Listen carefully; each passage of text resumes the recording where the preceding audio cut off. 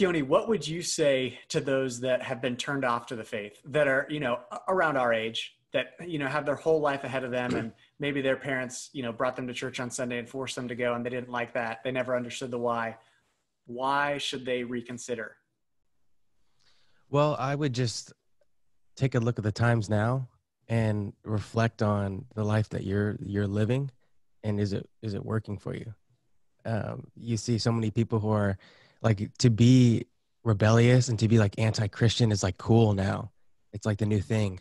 And, like, I don't believe in God. I'm about the spiritual. I'm about the vibes and energy.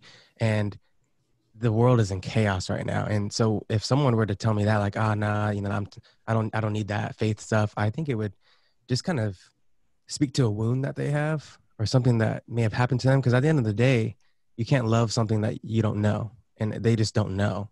And so I would kind of just break open that conversation. What is it that you're misunderstanding, or what is it that you have been not told from someone who, in your life, whether that be a family member or whatever, that you don't know about, and just have that dialogue. And I think once you understand, like my dad was saying, the why behind the faith, it completely transforms you. Because take it from, guys like us, that, like you said, like, you don't expect us to be all about it, but the reason why we are about it is because of that why. And that why strengthened us to just drop everything, because of how powerful that why is. Miko, would you add anything there? I think it's really like, stop. If the thing you consume and read the most is tweets, then like maybe put your phone down for once. Cause like, I don't know, there's so many arguments that I hear, especially in college, like being in college in my third year. And I see a lot of my friends, they go to school and all of a sudden they're on the ultra left and, saying a lot of crazy things about the church and society. And it's like, I think people really need to start just to educate themselves and stop looking at Instagram, Facebook, and Twitter all day. It's just like making you use your lower faculties of just like pleasurable pictures, and then you're dumbing down your brain and things like that, and to like go outside. Like, there's just so many arguments I hear today that sophists were making in 400 BC. And it's just like, if you're going to come with something, at least try to, and there's so many things like that. Well, not only, that's the only thing I'd add really to Keoni is that I think a lot of these people, they go to college and they're trying to figure their life out, and they are kids and they just want to party 4 more years, and that's about it. And then we kind of figure out the rest of our life after that. And then we'll get married when we're 32, maybe have 1 or 2 kids. And it's just this continued like dumbing down of our generations. And I think my biggest encouragement would be like, pick up a book, read Aristotle, Plato, read people, read Augustine, read all these people, like challenge yourself and stop just looking at your screen all day, because it's not helping you and it's not helping us. We're here today with the guys from Priest, Prophet, King that have an amazing YouTube channel, and you have to subscribe. The reason you have to subscribe is because it's a father and 2 sons talking about changing the culture from within, bringing it back to Catholicism. When I found them on Instagram, I was blown away, because I've always been like, man, I walk into a church and there's a mother and 2 sons, a mother and their children. There's never the father there. Almost never. Obviously there's dads they're representing, right? But it's such a tragedy to see the male father in the family not leading the faith. And here we've got John, who's an awesome Catholic speaker, leading his family in faith, so much so that his sons that are in their 20s are on fire for the faith, and they have a podcast together. So guys, great to have you on. Yeah, thanks for having us. Thanks for having us. Yeah, we appreciate it. Thanks, Ray. You hit the nail on the head, brother. We got a man problem. We do. Sure. We do. Now, John, you have some years of fatherhood on me. We're not going to say how many. We talked about that before we came on live, but how is it that you were able to raise your, look, let's be real. You guys are normal looking, good looking guys. Like, how'd you guys stay Catholic and still like balance? Of course. Like, I'm sure a lot of my viewers were like, wait, what? These guys are Catholic? Like, they look normal, Or maybe that was the wrong way to say it, No, and they're like, are they really Catholic though? Yeah. Are they? Yeah, I get what you're saying. Yeah. A big part of it, there's a whole story behind it. And obviously we're not going to go into my story necessarily, but it actually starts from the father leading and witnessing, right? I think I haven't always been a practicing Catholic. I was raised, I guess I was born into the Catholic family, and what you described as far as a mom with their kids was exactly what happened with my upbringing, where my mom was bringing us kids. I have, 3 brothers and a sister, and bringing us to the faith. And what do you think the boys did in the family? Like, Dad's not going to church. Why do I need to go to church? And so anyway, it affected my really my ability to kind of lead my family into the faith for a long time. And so there's a whole conversion story to that. But ultimately, once I had the metanoia moment and was able to turn that around, the family follows. You know, when as the priests of our home, you know, as men who are husbands and fathers, our kids are watching every step of the way, what we do, what we don't do, how we pray, if we don't pray, those types of things. So if God is important to definitely the father, and social science will tell you that, then most things will fall in line. Awesome. What's been the greatest thing that you've gained by practicing your faith and really being all in for Jesus? I would say just like this fire and vigor for life. Like everything is so much more beautiful because you see God behind it all. And, you know, I do work right now I work with kids with severe mental illness, and just seeing what they go through, and with there's lives without a God, how difficult that is. And to completely give every aspect of my life to God. Obviously I can do that more perfectly as I grow, and we all have that, but to see him in every aspect, it's so much more fulfilling, and everything is so much more beautiful. And I think at the end of the day, you're filled with so much more peace. And that's something that I've really tried to work on in my life, is because I'm kind of anxiety driven, is just being at peace. And when you like know that God is right there with you, when you have a strong relationship with him, when you practice the sacraments, he gives you that just overwhelming peace where you can just be. And it's like the greatest gift ever. I'd say for me, I think it's freedom. I think obviously freedom from sin, but I think freedom from noise in the chapel, freedom from just all the yuck and grossness of the world that they have to offer. I think freedom to like actually feel like I'm doing what I'm supposed to be doing in my life. And I think, you know, I freely think the best and creatively when I'm closest to God and state of grace in the adoration chapel, all those small things. I think it's like a freedom to like really live how I'm supposed to be living, and you could feel it, you know. And I think speaking to Keoni is like that sense of peace, and it's like really taking that red pill and you're like, whoa, you know, it's freedom from the Marx and Nietzsche influence that have, you know, infiltrated our brains for over 200 years and all these kind of things. Like you feel that freedom in every way. And I would just say, you know, when you think about Saint Irenaeus, right? The glory of God is man fully alive. And I think never would we have guessed what God has in store for us, because you couldn't even imagine the love that he has, you know, and the call that he has. And so I would say, you know, it is amazing to be Catholic. You know, we were made for communion. You think about, for us as Catholics, we talk about the beatific vision. We were made to be one with God. And I think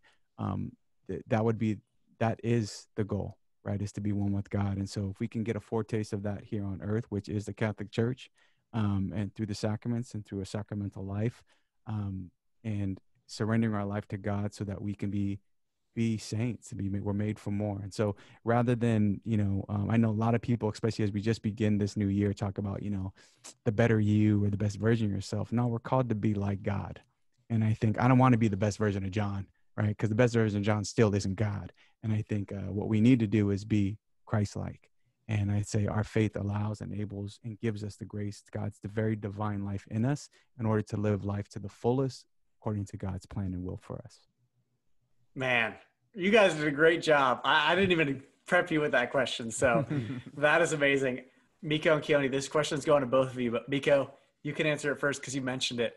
You said, I don't want to be too Catholic, right? That's something that a lot of people say, oh, I don't want to be too Catholic, or like, oh, they're too Catholic.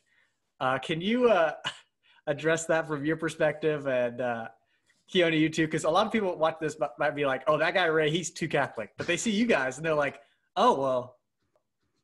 That's enough. Yeah. Yeah. So, well, for me, it's because, I don't know, like when me and my dad were in the car and stuff, we just listened to regular radio. And then all of a sudden, every time I come in, it's Patrick Madrid and Patrick Coffin. I'm just like, okay, like the 18th day in a row, like we get it, you know, you're practicing your faith, you're doing good, Dad. All right, right on. You know, it doesn't mean I got to do that now. Like it doesn't mean I have to convert, because you did have a huge conversion. And it was just, you know, different things. Like my dad would say, like my mom and my dad started saying like terms like the evil one, and I was like, who is the evil one? Like, what are you talking about? Like, why can't we just say the devil? You know, like normal people would do it, or things like that. And so there's just a lot of these things where I wasn't just used to a lot of it. And like my parents, you know, we grow up, we'd watch, you know, some America's Got Talent or Wipeout or something normal, and then they were just going to bed at 8 and reading before then, and there's just a lot of different things that I just wasn't used to. And I felt like the normality I had before was just I was losing all of it. And then I felt like, well, shoot, I like to, you know, just be normal and watch Wipeout and listen to the radio. Like, does that mean I have to stop now too? And obviously, you know, being 11, I think it's hard to grasp. And now I'm only 20, so it's still, you know, hard to grasp. But yeah, I think that was my point of view. Really, is like all these things I thought were normal and were okay. Now, because my parents aren't doing them, do I have to feel like they're not okay? And because of that, I wasn't, as an 11-year-old, which I think is pretty reasonable, not willing to change those things. And I felt like I had to in order to become truly Catholic. Yeah, kind of going off that, like a lot of it was, what am I going to have to let go if I become too Catholic? I don't want to be too Catholic because then I can't love basketball like I can't love rap music like I loved it, you know, and still love. And I can't love the shows that we like to watch, or um, the sports that I like to watch, whatever it was. I had to let go of so much stuff. So what I'm going to do is I'm going to go to mass. I'm going to be Catholic and let people know about it, but I'm not going to surrender my entire life to living out my faith, because then I have to let go of all those things that I felt God was going to take away, which we know obviously God just perfects them in our relationship with them. But that was really hard because, you know, I saw my dad making all these changes, and we're so used to living this certain life. And now you have to say, well, are you willing to give up the things that you're attached to? And that's for us, in living a certain life and being at that age. You know, I was in high school. It was like, I don't think I'm ready for that. And so that part of that being too Catholic was just, I'm not ready to let go of the things that I feel like God will take away if I dive into my faith, when in all reality, it's the exact opposite. He's given us way more than we can imagine. Just the fact that we're even having this episode right now, and just meeting you and having a podcast with my family is just, I would have never even guessed if I was just hanging on to my sports team and my rap music, you know? Yeah, yeah. So can you talk a little bit more on that? Like how do you balance that? You know, because I know that it's a popular thing to be like, oh, you know, if you're gonna be like a real Catholic, then like you can't watch NFL games on Sunday or whatever. Like what's that balance that you found? I think it's just being temperate, because there's nothing wrong with a lot of those things, right? They give pleasure because God, you know, wants to move your emotions a certain way, and there's a good in them, something virtuous. Like we all know, like without sports, I would have half the virtue that I have now, because of the sports team and the grind and the rigor that my dad was talking about. You got to work, and so my love for sports wasn't necessarily bad. It's when they became the end in and of themselves, and it was like something for like a vain purpose. I was playing basketball for some pride or some glory, or because, you know, ball is life. That's my everything. That's when it becomes kind of distorted. And I think as far as balance, and I even brought this to Franciscan, and that was, you know, I played on the basketball team there, and it was a huge part of me is saying, no, no, no, we don't have to be on the team and just kind of treat it as like intramurals. Like we just kind of have fun. You can grind and, you know, put everything you have into the sport, but it can still be for the glory of God. And every practice is a prayer, and you're still not doing it just for yourself, but for your teammates and for obviously God's glory, because you have a talent. And if you're not using the talent, then you're just wasting it. So that's something for me is um, the end changed. And when the end changed, it starts to modify your means and how you're approaching those things. And it really helped me temper those things. And so where it didn't become an end in of themselves, but I got to enjoy them for what they were and become attached to them better. Man, I like that. That is so good. So what would you guys say if someone came up to you and they were like, I don't want to be too Catholic? What would be your response? Because I know a lot of people that their mom was so into like, you know, being all this church, you know, going to church all the time and all this stuff, and they're like totally turned off to it. How would you approach that? And then so that's for you two guys. And then John, how as a parent can you avoid that, like turning off your child to the faith by being so on fire for it? I would just ask them probably what they're afraid of. if I'm being honest. I think that's the biggest thing because I've been there and I was afraid of a lot of things too. And so I think it's the best thing to do. I don't know if there's an answer or a verse you could throw out of them that would make them be like, okay, yeah, you got me there. All right, let's do it. I think I just asked, what are you afraid of? And if you truly believe that there's a God and Jesus was on this earth, then what does that mean? I think I just probably asked those two questions. Yeah, same thing. Like, what does that mean to you being too Catholic? What is it that's holding you back? And I think oftentimes there's that misconception of like being too Catholic means I'm not myself, when obviously that's a complete lie, and you actually become yourself when you dive into the faith. But I think you have to start off with the same definition. If someone would ask me that, like, what do you mean too Catholic? And then you can break open that dialogue. And I think that's something that we really try to do in our podcast. It's just dialogue. We're just having a conversation, and hopefully our listeners can just kind of place themselves within that conversation. So just to see like what's on their heart. And like Meeks was saying, like, what is it that you're afraid of? What is it that you're holding on to? I remember a close family member once said to me as I was coming back to the faith, not everybody's fanatic about the faith like you are. And it kind of took me back a little bit. And quite honestly, it hurt my feelings. I had to think about, like, what do you mean fanatic? Like, you calling me a Jesus freak, or what, what does that mean? I'm saying it in a negative context, as if it was wrong to be in love with the Lord and our faith. And I thought about it. I'm like, oh, you mean fanatic? Like, being a 45-year-old adult and have a season pass to like Disneyland and go there like every weekend fanatic, or like a Raider fan, because we are Raider fans, like, what I mean, like painting yourself up and spending like 12 hours at the stadium and like going crazy and dressing up like it's Halloween every single Sunday, like that kind of fanatic, or spending your entire Saturday watching every single game, or whatever it is, dressing up like a stormtrooper kind of fanatic. What do you mean? And I think for me it was like, wait a minute, why is it that when you are passionate or you love something from a worldly sense, that's admirable, but when it comes to your faith and you exhibit that same level of love and passion for God, that it's fanatical, that you're overdoing it, that you're being too Catholic? So I would question somebody's, I think the vocabulary, the framework, what is it you actually mean? But you can never, when you think about God, and again, we get this a lot too, you can never love too much an infinite God who is infinite love, right? Whereas all these other worldly things you love, and you just come up short, you're more empty. So I would just say, when somebody says too Catholic and all that other stuff, I think that's just, the typical kind of labeling and really trying to justify your inability to really fully surrender your life to God. Because when you're talking about faith, there's never too much of anything else, especially when you don't apply that to anything else in your life, right? Nobody applies it to anything else in their life, because there is a limit to the worldly things. But to your question, Ray, you talked about, how do we not overdo it as parents, right? And I think there is a delicate balance. I think you have to understand. And it's funny because I asked the boys the same question.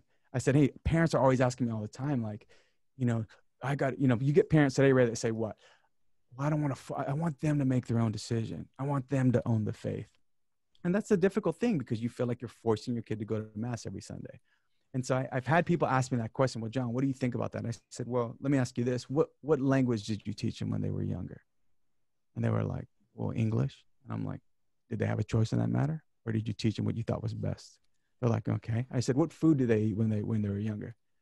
They're like, well, the food I gave them. I'm like, well, did they get to have a say-so in that? I mean, or did they always want to eat peas when they were little, right? No, you made choices that were based on what you thought was best for their development. Why is it any different with the faith?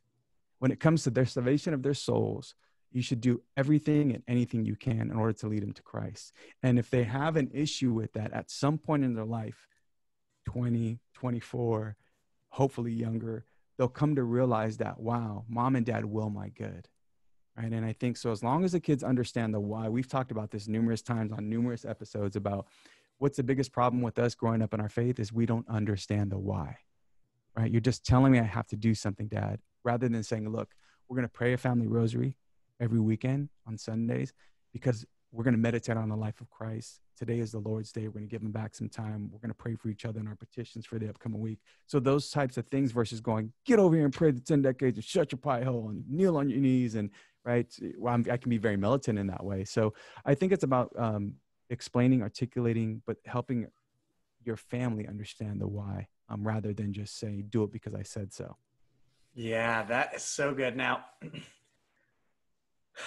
man, there's so much. So when you said the fanatic part, I thought that Yeah. was so wise, because people are fanatical about everything except for faith, and they're praised for it, right?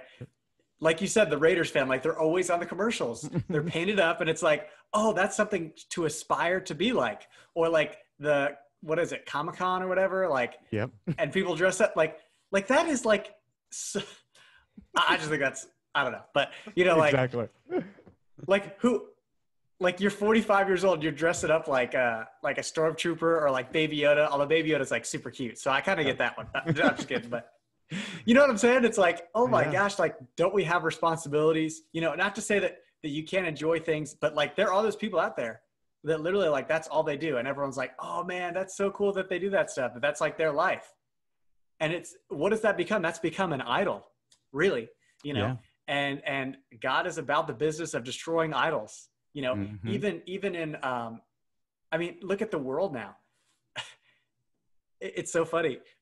All these Protestants are like, oh man, you guys, like, you care so much about the saints or whatnot. But then like everyone's reading like tabloids to see what's going on with like the newest this and that or whatever. And it's like, okay, like double standard, you know what I'm saying? Like, not to say that everyone that makes that claim does that, but it's so interesting. Like, we read the lives of the saints, just like you read the lives of so-and-so, whoever, you know, like, would I rather read a book written by someone that's, you know, not going to bring us any virtue, or something that's going to help me strive for holiness, you know? Now, what was a motivating factor? Like, what helped you lead as a father that allowed you to raise your family Catholic, and not just nominal Catholic, but engaged, zealous Catholics? Great question. I get that asked all the time. Really, it ended up being where I almost lost my wife and my family, to be quite honest. My wife's a convert to the faith, you know, the kid's mom, and she came from a non-religious background. We were church hopping because I was being a spiritual sloth. And when we ended up at our home parish now, she felt the presence of God in the Catholic Church. And so that was really big for her. So that started the kind of bringing us back into the faith. So there's a long, windy road to that. But ultimately, it was my wife got tired of pulling the train. And I was faced with a real big choice and decision I had to make, because I was not living out my faith. Had a lot of wounds and issues from going through a lot of trauma in my own upbringing. So once I made that commitment and that choice and started to steer the Titanic of a family ship around, I think it just took time and just witnessing first. You know, I had to have my own conversion. And then God, through the grace of all the sacraments, specifically the sacraments of reconciliation and sacrament of Holy Communion, really nourished me to be able to do what I needed to do. And so it's just been a journey since then. And I think, you know, with the kids and the boys in particular, because I think those are the harder ones. Our daughter came to the faith actually before any of us did, really, because of Catholic friends and youth ministry at that point. But really, once I made that commitment, Ray, and then just really just chiseled away, you know, and worked out the things I needed to work out. I think the boys came to it, and I'll let them speak on their behalf, but really kind of came to see faith lived in a different way than what they may have been exposed to early on in my parenting years. So that sounds really easy, right? that you just like did it. But if anyone that watches this channel, they know we get deep. So what allowed you to grow in virtue? What were like some practical steps for all those fathers out there, and then also mothers that can show their husband this stuff, to grow in that virtue necessary? Obviously, you mentioned the sacraments. Yeah, I mean, I would say when you're faced with a choice to lose everything that you value in your life, you have to make some really tough decisions. How much, you know, what do you, and I would challenge that to everybody out there, both men and women alike, but definitely men. What do you value in life, and what are you willing to sacrifice for that? I think a big part of the issue with marriage and family right now is people don't understand the concept of sacrifice and self-denial. And so I had to face those myself. If my wife and my marriage and my kids meant everything to me, what was I willing to give for that, right? And so I had to start with God first, right? You got to get vertical before you get horizontal. And so it was a long process, but honestly, the big conversion moment outside of being faced with losing everything was really in the sacrament of reconciliation through a men's conference, through a priest that gave it to me hard, right? Everything I needed to hear. And I think most of the people, once they get to our YouTube channel, will be able to see some of that story, because I tell that story often, especially to men. And it was just really that point. Like if something is of value to you and you're willing to give your life for it, I mean, that's where the rubber meets the road. And I think it took the grace of the sacraments. It took a lot of healing. And honestly, I'm still going through a lot of that healing, but God has worked some crazy miracles in our lives. I don't have to look any further than myself, my marriage, and my family to be able to see that. So I would just say you have to kind of make that decision. Nobody's going to do it for you. Nobody can want it more than you do. Our kids, kids deserve a chance, a shot at life, and they deserve what God has in store for them. And the best thing you can give your kids outside of faith is a holy marriage. And I think, it's only through the grace of the sacraments. Honestly, it's amazing to be Catholic. And so I would say to get the grace and the virtue, it's a grind. You have to be willing to commit, but it's no different than how we approach things in life, right? To be the best athlete, you got to go to work, self-denial, you got to get control of yourself, you got to have structure when it comes to your career, profession, whatever it may be. That is awesome, John. So Keoni, I know you're the older brother here. Do you remember a time where you weren't, that your dad wasn't as on fire for the faith? And did you see that transformation, or do you always remember him being in love with Jesus?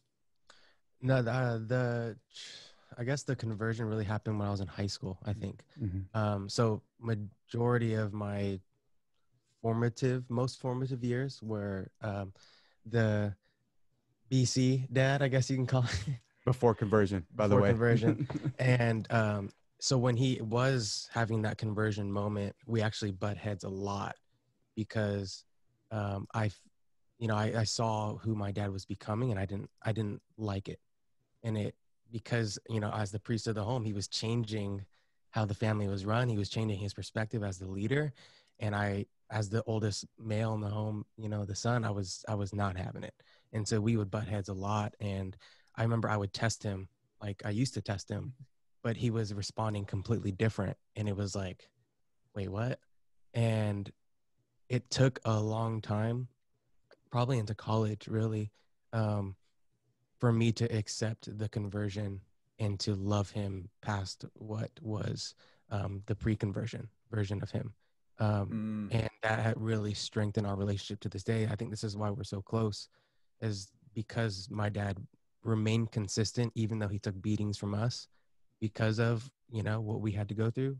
So that consistency from him was like, all right, if he's about it, then eventually we have to be about it too. So, man, I love that. And I think that's so critical, because to be a saint is to be consistent, right? Mm-hmm. In many ways, right? Especially in prayer, you have to be consistent in your prayer. You have to be consistent in patience. You have to be consistent in your virtue.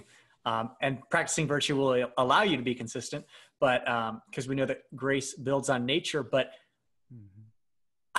I mean, there are so many temptations to not be consistent and to just give in to sin and to just be like, forget it. I'm done. I'm tired. Someone else will do it, and that's really where being the father and being a man, and obviously being a woman as well, is so necessary. I see so many times where my wife, Anne-Marie, we have twin boys that are 19 months old, and they're crawling over all this stuff and having dirty diapers all day long, and she's just so consistent. And I'm so proud of her for growing in that virtue. And obviously I do my best to help her too, but during the day when I'm working, I can't help as much. So it's really amazing to hear that consistency was necessary. Now, Keoni, we'll go back into that, but Miko, I guess in hearing what we've heard so far, you were younger when your dad really came into the faith.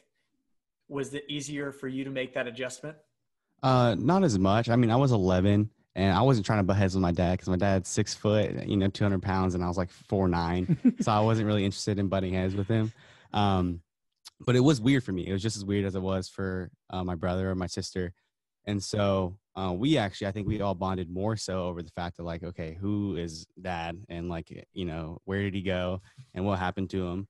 And at first, I think it was some sort of rebellion to be like, I don't want to be that, because it seems like he lost who he thought he was in a sense. And he was really just losing, I guess, the bad stuff and he was gaining a lot of the good stuff. He was gaining virtue and he was extremely patient and all these different things that we hadn't seen before. And I think that change at such a young age just scared us and we didn't really know what to do with it. So you kind of rebel against that idea.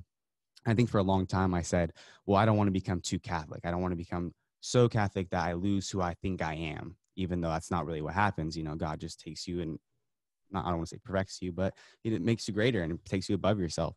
And so it was difficult for me. I like Keoni, it took me a long time. I think a little bit like my senior year, I think is when I really started to try to accept God's ways and not try to make my own. And so, yeah, it took me a little while, but I think I had a really similar experience. So all those people out there that are watching that are like, oh man, I really want to be a great dad on fire for the faith and an incredible witness to my children. What we've already heard so far, right, is that we've got to be consistent. So that's like note number one, if you're taking notes. I wasn't planning on like having this like a note-taking thing, but that is super critical, is to be consistent. Because I mean, that was years, right? Yeah. 11 years old until a senior in high school. That is so many years. And obviously there's different paths and whatnot, but I'm sure some of you watching are in that boat where you're like, I've lived a horrible life and my kids will probably never forgive me. It's that consistent witness that is so crucial, no matter what your past is. And that's really what we get from the graces of the sacraments. So let me ask you guys, we'll go back into this aspect, but I want to say real quick, or ask real quick, how did you guys think of this YouTube channel and getting each other together to do a podcast?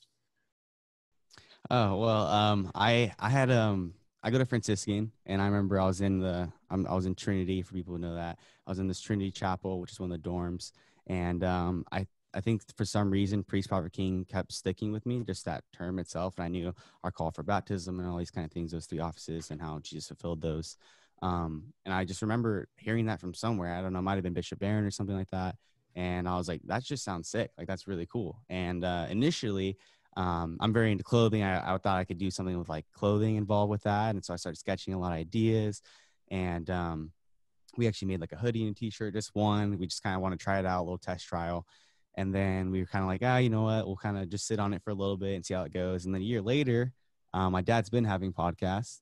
And then me and Keoni are like, dude, why don't we try it? Like, it's just fun, you know? I mean, there's not too many people that will see it. So, you know, we can't embarrass ourselves that much.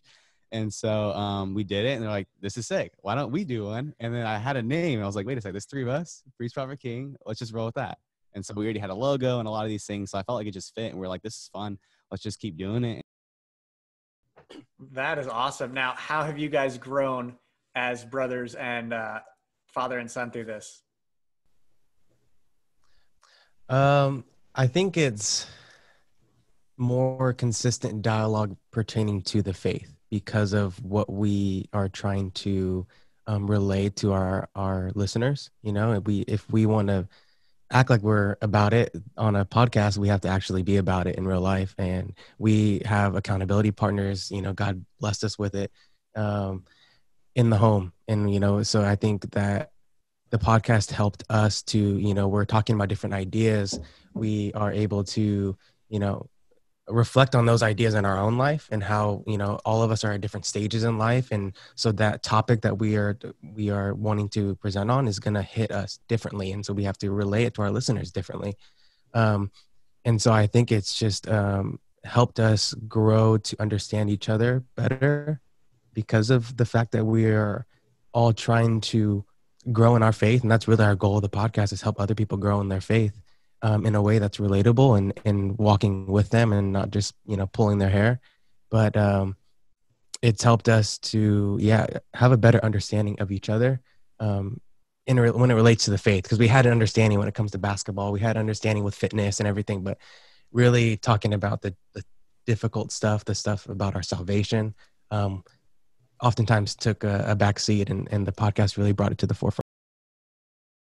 That's awesome. Now, if you haven't already subscribed to their channel, please do that now. As you can tell, these guys are great. They don't water down the faith by any means. So that's always exciting to hear. And this is what I love about YouTube, right? And Catholic YouTubers in particular, is that like you guys might appeal to like people that would like see me and be like, oh, I'm not gonna watch that guy, you know? So I just think that's so cool. And that's why like some of you may be watching and be like, man, that guy on whatever side of the screen is in that gray shirt. Like, I don't like him, but those guys are awesome. So you got to check them out. And all about promoting Catholic YouTubers here. So it's good because the more of us that are saying this message, even in our own different ways, the Holy Spirit works in many different ways through many different people. It's going to bring glory to God. So I'm happy to hear that. Now, John, how has it been for you having a podcast with your sons?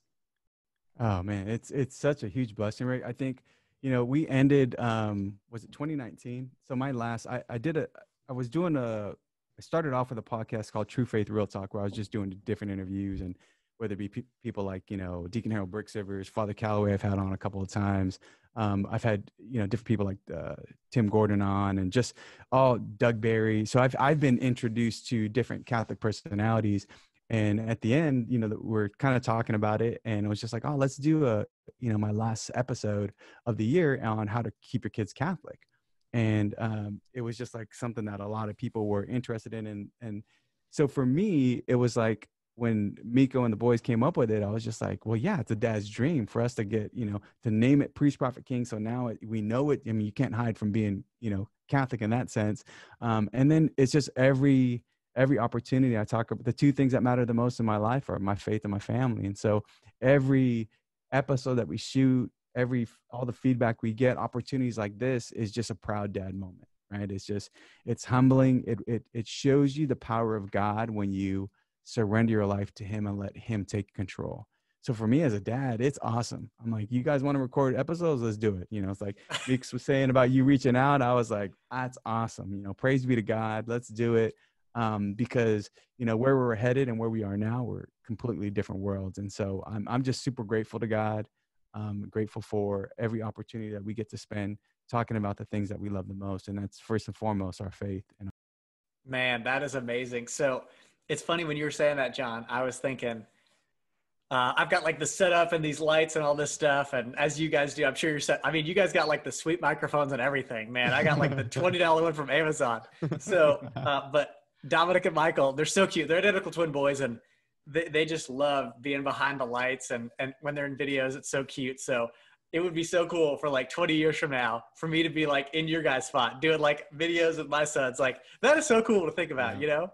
oh yeah. Oh yeah. So it's just so cool. I mean, I don't know of anyone out there that's doing what you guys are doing, you know, father and son or mother and daughter, like that's just so amazing. So I really give you guys kudos, and I'm so glad to help spread the message. So again, subscribe if you haven't already. But Miko, you came up with this idea. Yep. And has it been like so amazing to see it like really come to fruition? Yeah, it has. I mean, we just finished on doing a year of it, and I don't think I think you have to be patient, one, because you know you have this great idea and we're all passionate and we're all motivated. I'm sure you have some experience with your channel. You want to blow up because you, just like you said, we're like, no one's doing this. We're just three brown guys just trying to show the faith. There's not a ton of us out there, and so there's no reason why I shouldn't blow up in 2 months. And so that part, I think I had to check myself and just be humble, because the idea is that as long as we save one soul or we help one soul, then that's the job that we're supposed to do. And that's enough for our podcast. And so I try to humble myself and do that. But other than that, at the end of the day, we just have fun. Like Keoni was saying, we challenge each other just with ideas, and we come, I said, hey, I listened to Father Ripker on this, and then he listened to Father Ripker on this, and then my dad listened to a different video. And so we're all just challenging each other and just helping each other grow, honestly. And I think even if no one was watching, or if one person was watching, we still have a ton of fun. And yeah, it's been awesome. And just with the people that I've reached out, like some of my friends from high school and stuff that wouldn't usually watch anything that has to do with faith. Like no, they would never come across a channel like ours if it wasn't for, people like us, I guess, doing the videos, and for us to kind of like look the way that we are, however you guys want to take that. And so there's just been a lot of bright spots in this kind of long journey of a year so far, where it's been very reassuring. And yeah, it just feels good, because I think I just know that we're doing God's will. You talk about like one soul at a time kind of approach. And that's where I think it's so critical to remember that, maybe you guys don't have, people watching don't have YouTube channels or whatever, but you can be just like John is, and just like Miko and Keoni are. You can be the ones that like help bring the faith to your family in a normal way? You know, I think it's so important to have these conversations about faith and to have it be like a continual aspect in your life, not just something that you do on Sunday and like, that's it. You know, it's amazing to be Catholic and have the saints calendar, and like every day is a different saint. And it's just such a great blessing. Now, John, a question I'd like to ask you is, when kind of going back to the whole like growing in your faith and keeping your kids Catholic, Mm-hmm. when you faced that resistance, what did you do? You know, I pray for the grace of God to remain humble. You know, I'm a person that came from a lot of abuse, so anger was a big part of my life, right? And my kids even saw some of that. So that's a natural temptation that the devil knows how to use to, especially within the context of the family life, where, you know, I had to remember that my kids had every right. I mean, my wife included, had every right to feel the way they felt, right? Because they saw the conflict. They saw how incongruent things were, what I said versus what I did. And so, you know, and I experienced that growing up. I grew up in a very do as I say, not as I do environment. And that we know how that works out. It doesn't, because, you know, kids are smart enough to see right through it. So for me, it was really about growing in virtue. I mean, to be quite honest. And then for every man out there, especially, but every parent who thinks that they may have, you know, contributed to the lack of faith in their kids' lives or in their spouse's life, you know, you have to humble yourself before God and before your family, right? If my family really meant everything to me, I needed to bend the knee before God in order to bend the knee before them and ask for their forgiveness. And so I think it was really about um, realizing where that came from, right? You know, it's natural to feel hurt when the people that are supposed to lead you and love you don't, right? And I think that's what happened with both my wife and my children. So trying to see it from their perspective, and you know, if I was really uh, about the change, right, then I had to show that, I had to prove that. And it didn't matter, you know, true charity, if you think about it, it's not doing something to get a certain response. It's not doing something to get a certain end result. It's about doing it for God's sake and for the sake of that person that you say you love. And so if I really loved my wife and my kids and I was willing to go, you know, to the gauntlet for him, I was. I mean, I had to prove that. And so, you know, there was a lot of times I had to eat crow. There's a lot of times that I had to really just practice reticence. And that's good for me, for somebody who struggles with pride and somebody who struggles with those specific temptations. So it was really the grace of God. You know, you know, if I relied on myself, which I did for a long time, I see where that ended up. And so, you know, I was tired of being the devil's puppet in the playground for him. And it was all about being, you know, it's like when I think about the St. Louis de Montfort consecration, right? So we all have the consecration. We do a consecration here. I think about when people ask me about it, I just simplify it this way. I used to be a slave to the devil. Now I'm a slave for Christ. And I think that's the point, right? That if you're going to truly be that man, you need to be able to humble yourself, and you're not going to do it outside of God's grace. That is so true. Now, Keoni, you mentioned before how you faced a lot of challenges with your dad. What was that moment that really like allowed you to soften your heart and like be like, all right, this is what it is, you know? Yeah, you know, it's funny. It was actually when I was away from him that I was able to grow the closest to him. So throughout high school, we were butting heads, and it got a little bit better my senior year. And then I decided to go to Franciscan, kind of taking a leap of faith. Never saw the campus, never even knew really much about it. But I decided to go, and it was through that experience of where you see this, like they call it the Catholic Disneyland, and it pretty much is. And you see just Catholic everywhere. There's a church, there's friars walking around, there's sisters in your class. I'm like, what is going on here? And I saw a lot of the things that they were doing I knew of. I knew about that rosary. I knew about the importance of prayer, not because I was doing it, but because my dad was doing it.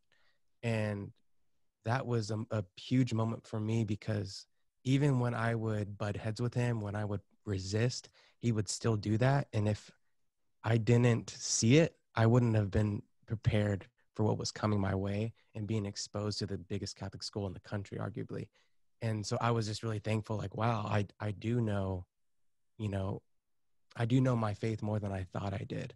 And it wasn't something that was so bad. And I got that from someone. And realizing and humbling myself to say, my dad helped me with that. Even though I have, my wounds or my anger towards him, that was what really softened my heart. And I was like, okay. And I think just over time with continual communication and his support, it just grew from that. And my heart continued to soften, and we got stronger and stronger. You know what, Ray, I was going to add just to that, because we'd be remiss to not mention my wife, because behind every good man is a great woman, right? And I think Yes. women, the way they're designed and built, from the internal side of this, I think Archbishop Fulton Sheen had reflected on this on one time in one of his sermons, where, for us as men, Adam was made from the dust, right? And so we're very much caught up in the externals, whereas our wives are made from within, right, from Adam's side. And so they're just more open to God and more open to the faith. And that was very much the case with my wife. And so, she really was the impetus. God knew I needed that woman to get me back to him. So I always tell the story that she was the one who brought me back to the one.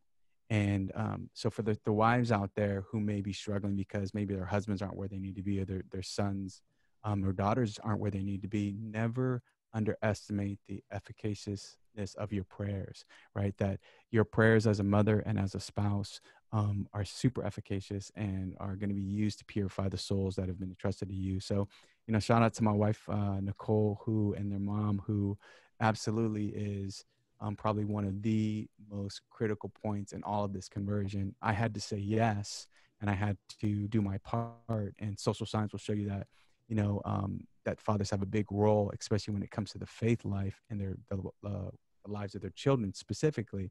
But there's a lot of wives who are bearing a huge cross because we men aren't doing what we need to do. So just a quick shout out. I don't want to be too much about me as a man or a role, because for a long time I wasn't doing what I needed to do, and my wife was. But her love, her mercy, her forgiveness, and her I guess her perseverance and commitment to the vows that we made before God was absolutely a core piece to all of this as well. That is amazing. Now, Keoni, but first, I definitely want to echo that. Wives are amazing, and thanks be to God for the gift of marriage and the beauty of the complementarity of spouses. So we could talk about that forever. What's something that the three of you would encourage parents to not do when trying to keep their kids in the faith and on fire for Christ? Yeah, I would say as a parent in particular, I think we spoke a little bit about this, but this idea of the kind of doing it because I said so. We talked a little bit about the why, but if faith is important to you, the people around you need to see that, right? And I think it was Pope Paul VI in Evangelii Nuntiandi when he talks about evangelization in the modern world, right? That modern man more willingly listens to witnesses rather than teacher. And if they listen to teachers, it's because they were witnesses first. And I think it's the same thing with us. We're the primary educators of the family and the faith. And so if my kids see me only as somebody who's just like iron fist, or it's incongruent with my words and my actions, then they're going to see right through that. They'll listen to me to the point where they feel like they don't need to anymore, right? And so I would say as a parent, the thing not to do is to make faith this militant, disciplinary kind of punishment kind of perspective. Again, you still have to be a parent, right? So that doesn't mean, well, John said I don't have to tell my kids to get up and get dressed and let's go to mass. No, you got to do what you got to do as a parent. But I would say the same way that you're trying to exercise instruction and teaching of the faith is the same way you also have to be mindful of the caring and compassion, the pastoral aspect of you being the priest of your home. But I would ask these guys, because they would definitely know what I shouldn't be doing. Yeah, well, I think that's one big thing is, especially for parents who are just starting out with young kids, as you grow, for them to know the why, for them to grow in knowledge, to actually fall in love with the faith. I think that's huge. But for those parents who are like maybe my dad, who the kids are already, middle school, high school, even college, whatever, and they're trying to change and bring their kids back into the faith, I think it's important to exercise a lot of humility and prudence, because, you can try to drag them back because you're, converted, or whatever the term you want to use. But if they're not ready for that, that's not your job to make them ready for that in that moment, because that wouldn't be prudent. And so I think it's important to be patient with them, to be like, okay, they're not ready for that Sunday rosary. Just the fact that they went to mass with me is a start, and we'll work up to that. And I find when people are, parents who may have this fire lit up in their hearts and they're converting, they're like, okay, now I'm going to change everything right now. And it's like, whoa, whoa, whoa. But there's other souls who have other attachments, who are used to different parents living a different life. You need to be patient with them first. So just being really humble as a parent, and exercising the prudence to meet your kids where they're at. I'd say for what not to do, I think we've come across a lot of families, a lot of my friends, and I think in like specific examples is those people who are like, oh, well, we're traveling a lot. So when we travel, we don't, we can't find a church. It's too hard. We're going to LA and back, and we're flying and doing all those things. Like, don't be that parent. Because my dad was always like, whatever coach I had or whatever's going on, hey, on Wednesdays, like he has confirmation. On Wednesdays, we have catechism. So like he's not going to be able to make it. And just doing those things, because the more that a parent makes excuses, right? Oh, we're traveling. Oh, well, he has practice. He can't come to catechism this week. How are you going to come back later on and say, hey, no, you need to, why aren't you putting your faith as priority? Well, we never did as a family. So how do you expect me to now? So I think that's a huge one, because I think especially in this like sports busy world, a lot of parents tend to do that. They make excuses for them and their entire family as to why they don't go to church, because they're so busy watching Bachelor every Monday that they can't make mass on Sunday or whatever it is. And so that would be my not to do. That's actually a great point that I'm going to have to tack onto that too, Ray, because I think we're so caught up in the worldly things sometimes as parents. We want to get our kids overcommitted. And so what I hear a lot, because one of the primary demographics that I actually go and speak to is youth and young adults, and specifically confirmation teens, right? And I think what you hear out there is they're just so overwhelmed, they're so busy. So what ends up happening is they're not on one travel team, they're on two. Right. They're not they're not just doing piano lessons, they're doing some other type of lesson, right? Because they're trying to fill up that resume for that, that nice, college career that they're going to have, so that way they can be indoctrinated into, Marxism or something. But anyway, I digress. but nonetheless, they're so focused on building up that resume that faith has become something that they do, not something that they live. And it becomes a choice in the matter. So if I've got a choice between playing the sport that I love versus catechism, I want to do the sport that I love, because it's a chore to learn about the faith. And so that's one thing I will say that I learned late in life with the boys, is that I actually stood in the gap for them whenever a coach or whatever that would say, oh, you're not going to this high school retreat because we have a big tournament that weekend, and it's going to impact your playing time. Most parents, especially dads out there, will do what? Oh no, you got to go to that tournament. Because you're not, I need you to be a starter, right? I mean, you're going to go be D1, right? I know you're only 2'5", but whatever, it's all good, right? But what I do is I'd go and talk to that coach, pull him to the side and said, hey, I'm going to let you know from day one that if you ever step between God and family, you'll lose that battle 100% of the time. And so we need to be men, and we need to stand up. And it actually speaks volumes to those coaches or those administrators or whatever. So those 2 points were, don't overcommit your kids and give them a life of busy. They don't know how to disconnect now, especially with technology. So don't overwhelm them. Give them just the right doses of the things. And the biggest dose should be the faith. And the second thing is, be a parent. Make the decisions when it comes to those difficult decisions, so your kid doesn't have to. Even if they don't understand it and they'd rather be at that tournament, trust me, it'll pay off. That was awesome. I can only imagine a coach hearing that from you, like, oh, you're going to lose every day. If it's God versus sports, God wins every day, because I'm sure they never hear that. So that's amazing. You mentioned earlier how, sometimes the kids might not want to wake up and go to mass. Yeah. Have you ever faced that resistance? And if so, how did you handle it? The one thing I have going for me is the intimidation factor, right? So these kids know that when I say do something, it's going to be one look. And so there's that part of me that they would say, well, yeah, you know what, we'll test dad, but we're not going to test him like that. So if I say, hey, get up, we're going to mass, it's get up and go to mass. And so I would say, aye, Captain, right? It's like, well, we're doing it. So, I think the parents out there, once they see you bend like Gumby, they're going to test that.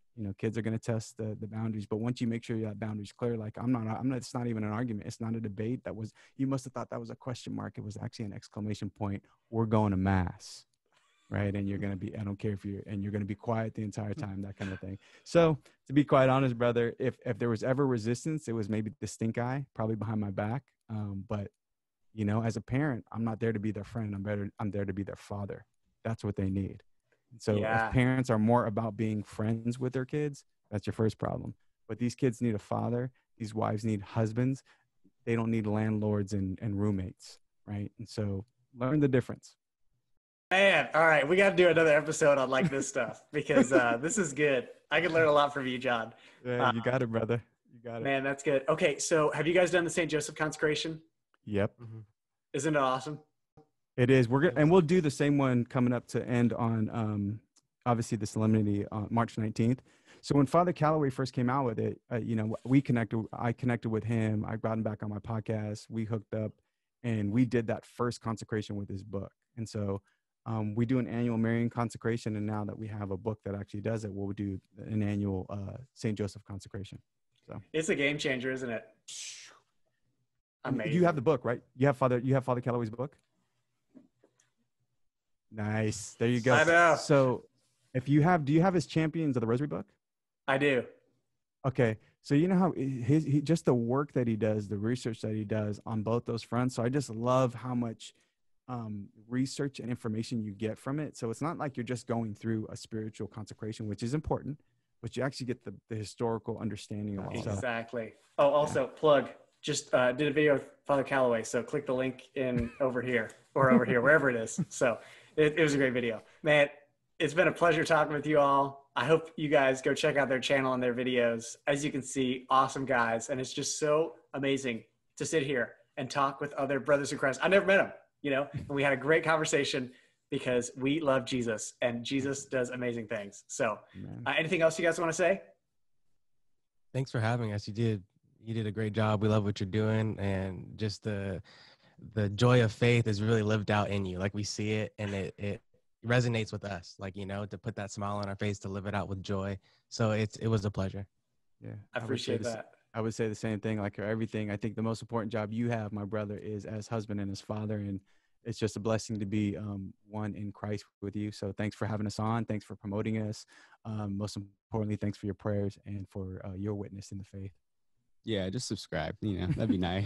just check out our channel, man. It'd be sweet. If you can help us out, and if we can get to the joy of faith status, you know, get into the thousands of people out there. Oh man, yeah, it's crazy. I'm amazed. I'm just as shocked as you guys are. You know, it's like, man, you got a big channel. I'm like, I know. I don't know how it happened. So, I mean, I do, but it's all God. So, Amen. The Holy Spirit does crazy stuff. Literally, like, there have been videos that I've been editing and the Holy Spirit was like, no, it needs to look like that. It only happened once, but it was amazing.